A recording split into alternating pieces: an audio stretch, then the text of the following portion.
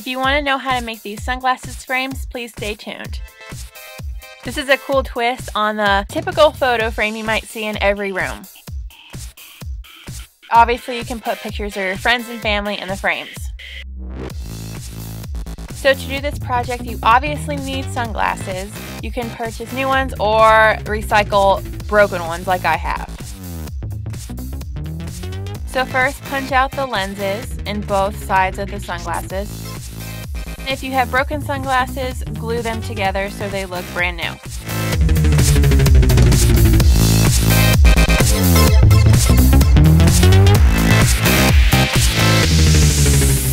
Next, take the lenses that you punched out of the sunglasses and glue them in back of the frames or the opposite way that they would go normally.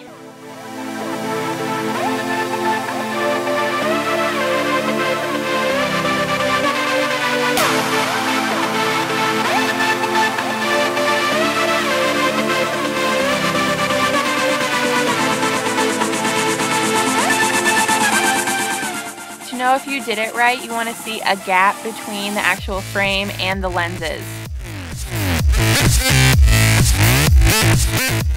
So then get some pictures and cut them to the size of the frames. Obviously you don't want a picture of Tatum or Reynolds, you know. This is just an example, but you know, who wouldn't want to see those faces every day? So when you're done, you can just stick them anywhere and they look good, seriously anywhere, on a stack of books, near a bookcase, on top of a desk, in your makeup room, on top of your nightstand. They look good anywhere.